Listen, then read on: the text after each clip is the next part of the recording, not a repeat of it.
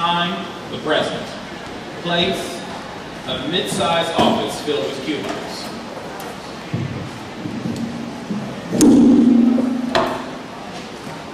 At Rise, Venus and Cory work in adjacent cubicles. Venus's head pops up over the divider. She watches Cory type until he notices her.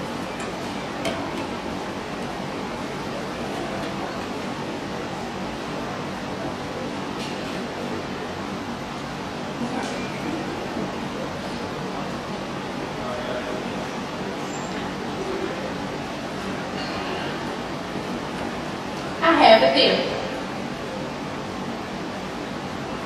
Well, aren't you going to ask me what it is? I figured if you want me to know, you'd tell me. That is such a passive attitude. Aren't you the least bit curious? Not really. Now you're just being stubborn. Okay, sure. I guess. I'll bite. I've been watching you very carefully. Someone's got too much time on our hands. For a while now. And I've noticed something about you. Oh, I'm sorry. What? You never make any personal phone calls. Of course I do. I sit right here in the next cubicle and I never hear you, not once. That's strange. I always hear you. But then everybody hears you. I have that kind of voice. It carries. I've noticed. Then too, I don't have anything to hide. You do. You just don't hide it. No, my life is an open book. Clearly. I'm just not sure the rest of us want to read about your social life, your young and restless updates, your overdue bills, or your yeast infection. Don't try to change the subject. Oh, I gave that up a long time ago. You still haven't told me why you never make any personal phone calls. I do. I simply prefer to make them privately rather than in public. That's what makes them personal calls. But what is it that you do? Do you go to the men's room? Or down to the lobby? Or to the parking lot, or what? Why? What is this inquisition really about? It can't just be random curiosity. Sure it is. No, there's something you want to know. Probably something that's none of your business and it's driving you crazy. I don't know what you're talking about. Okay. Fine. But if I did ask you something, would you tell me the truth? Possibly. But possibly not. Still, it's a 50-50 chance. Better odds than if you don't ask. Why isn't there any woman in your life? What? Why isn't there any woman in your life? Who says there isn't? I do. Well, I suppose you would be the first to know. Being your neighbor, I certainly should have noticed something by now. Or someone. Well, let me put your mind at ease. I know plenty of women. Maybe. But there's no particular one. Not really. I mean, it took me a while to finally notice. Probably because, like you say, you're always surrounded by women. But none of them ever really seem to penetrate your defenses. That's a strange way to put it.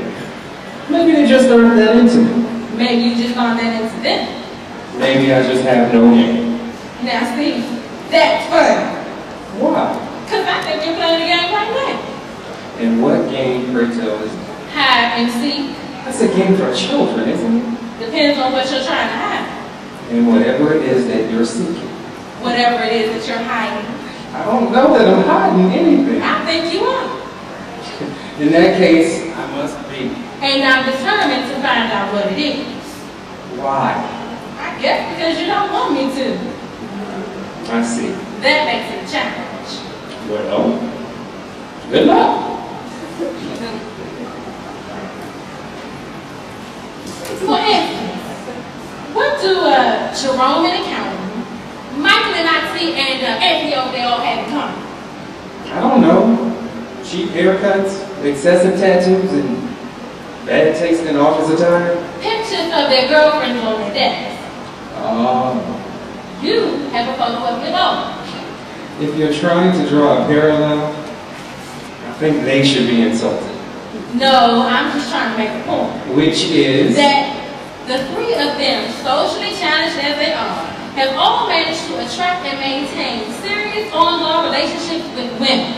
Whereas Despite being smart, attractive, well-dressed, with a charming, if a little secretive personality, a nice car. But how do you even know I have a car? Of course you do. A dark blue Maxima.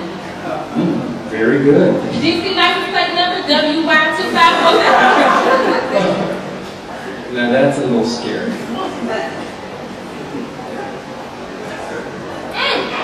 You even smell good. Thanks, but I can't take all the credit. Someone gave me shower gel for Christmas. Who? I don't remember. Male or female? Yes. A friend? Apparently. A close friend? Apparently not. Is that why you don't have that picture on your desk?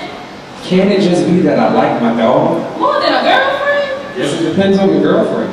I like my dog an awful lot. You aren't being serious. I'm being totally serious. I've had him ever since he was a puppy. I can see you're never going to give me a straight answer. That does seem unlikely, but then you never know.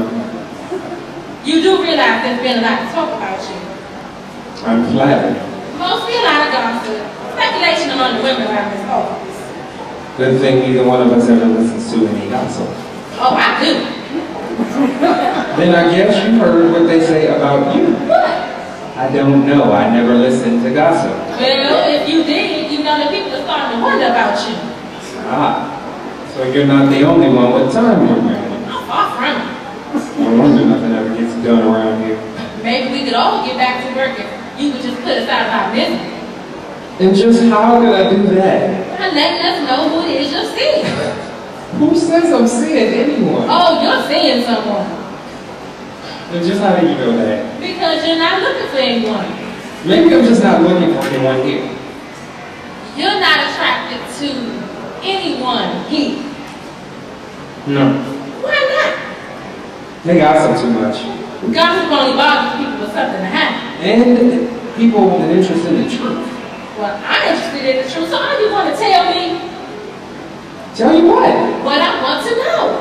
Which is... Do you have a girlfriend? No. No, you don't, or no, you're not going to tell me?